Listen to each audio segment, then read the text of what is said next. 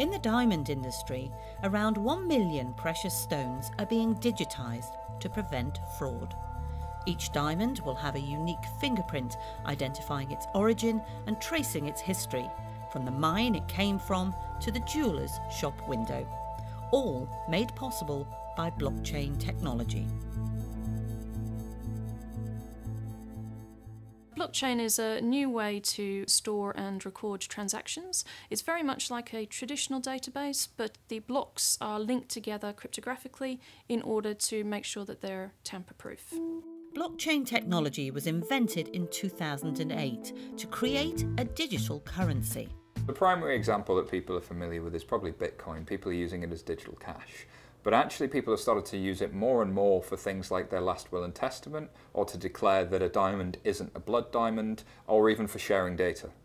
Each block in a blockchain is computer code containing some form of information, such as a contract, certificate of ownership, a statement of authenticity, or proof of a bank's financial transaction.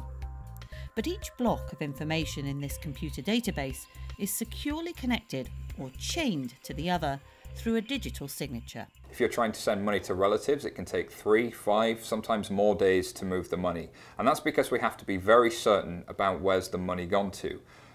Before, technology didn't allow us to do that quickly and cheaply. With this technology, it would be faster and cheaper, and it would be more secure because the bank has to digitally sign it and would have an audit trail of every transaction that's ever happened.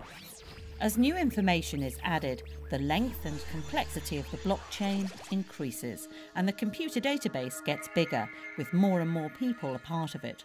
But if someone makes an unauthorised change, everyone else in the chain can see where it happened and agree whether the change is valid or not. For example, you and I could decide that I was going to buy your house for £1,000, and instead of hiring a lawyer, we could actually decide together that we would register that onto a blockchain. So we would record a contract onto the blockchain that would indicate I have agreed at £1,000 on today that I would buy your house. It would give you a public ledger that would be transparent, and anyone could see that I had agreed to pay this. I couldn't go back at a later date and change it to be £500.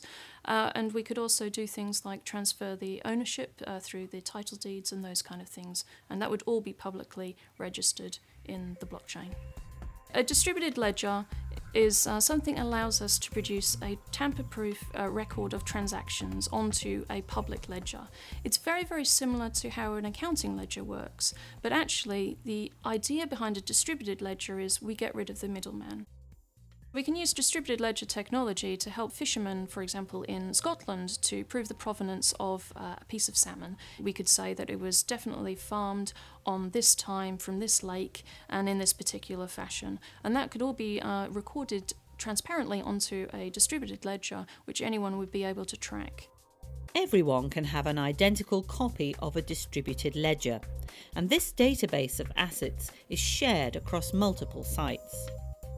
While nothing is invulnerable to cyber attack, hacking it is extremely difficult.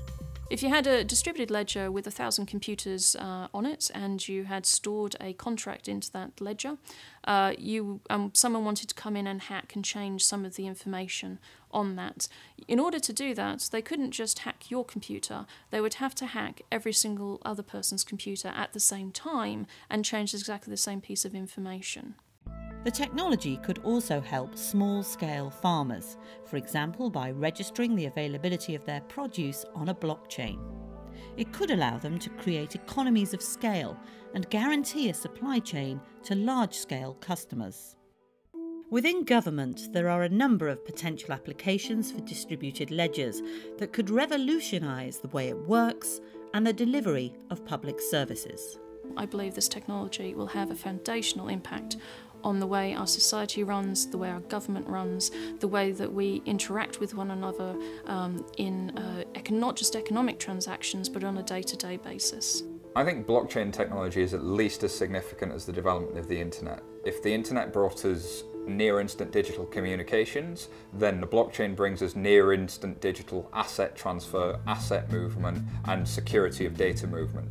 That's really, really important to everything in financial services, anything with property or anything with ownership, which is massive for the economy.